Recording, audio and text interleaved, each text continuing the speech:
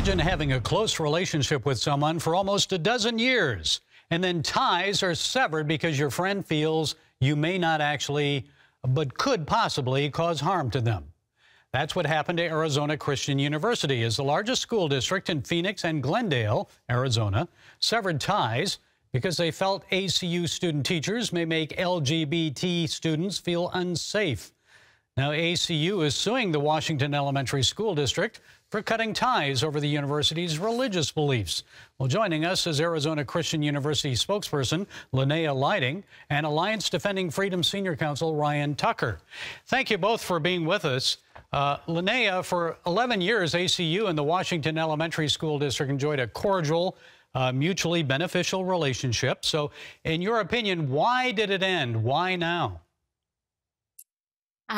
Well, I was shocked when I watched the board meeting and they said that they were severing the relationship because Arizona Christian University students have been working with Washington School District for over 10 years, and all of the feedback I've gotten has been positive.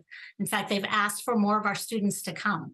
So I don't know. I was very surprised.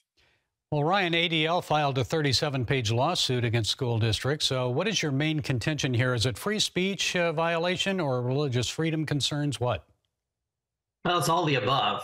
Listen, the government cannot treat people of faith worse than everyone else. These students should not lose opportunities and be punished, merely because of their religious beliefs. That's a blatant example of religious discrimination. So it's a First Amendment violation, both the religious hostility that the school board members showed the school, but also it's a free speech violation as well. So in your opinion, it's clearly unconstitutional what they did.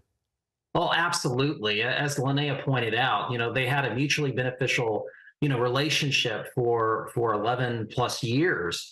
And then just a couple of weeks ago, the school board members had a meeting and they started targeting, people of faith. They called their beliefs unsafe, simply due to their Christian beliefs. So we have one word for that, and that's discrimination. Lennea, I guess 3 school board members identify as LGBT.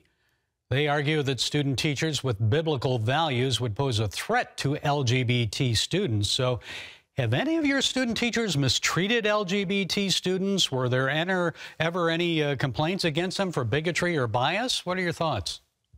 There have never been any complaints against our students in Washington School District. We've only received positive remarks. They've asked for more of our students to come. They've hired a good number of our graduates. In fact, the board meeting the other night just reaffirmed what our students are doing there, as teachers who have worked with them got up and spoke about their excellence. So it's really not fair for them to be targeted for their religious beliefs.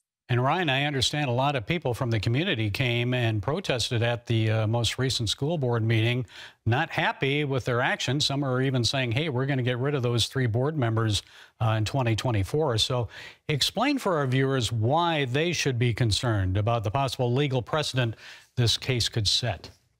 Well, this is an attack on religious freedom. Government officials can't choose to exclude people simply because they are religious. And as you pointed out, there were several members of the community that showed up at this second board meeting to voice their frustration and their concern and their fear over the actions of this particular board. And as Lennea pointed out, for years, they have enjoyed this great relationship. And so I think there's a disconnect between the rank and file, the individuals that work in that district and the school board.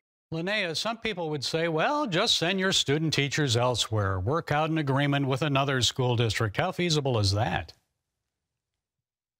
We have a very good relationship with many districts. The thing about Washington is that, first of all, they're close to us, and our students have an opportunity to go over between classes and work with students. Second of all, they have some excellent teachers there. I used to teach in the district.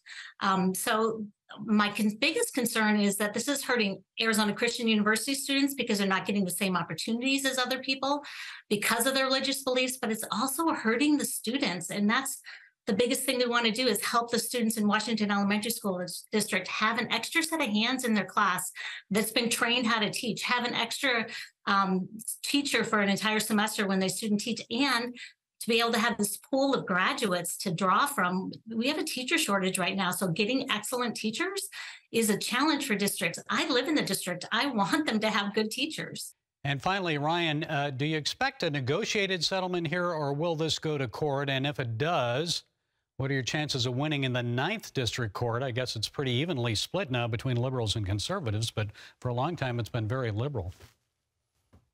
Well, one would certainly think that the school district would come forward with thoughts of resolution, but we filed a lawsuit before the second board meeting, and at the second board meeting, at least a couple of those board members doubled down on their position, calling the school bigoted in its beliefs. So it's unclear to us whether or not the school district will come forward and have those discussions. If not, we look forward to presenting our case at the district court level, and as you mentioned, if we need to, we'll go to the 9th Circuit and beyond to stand for this great university.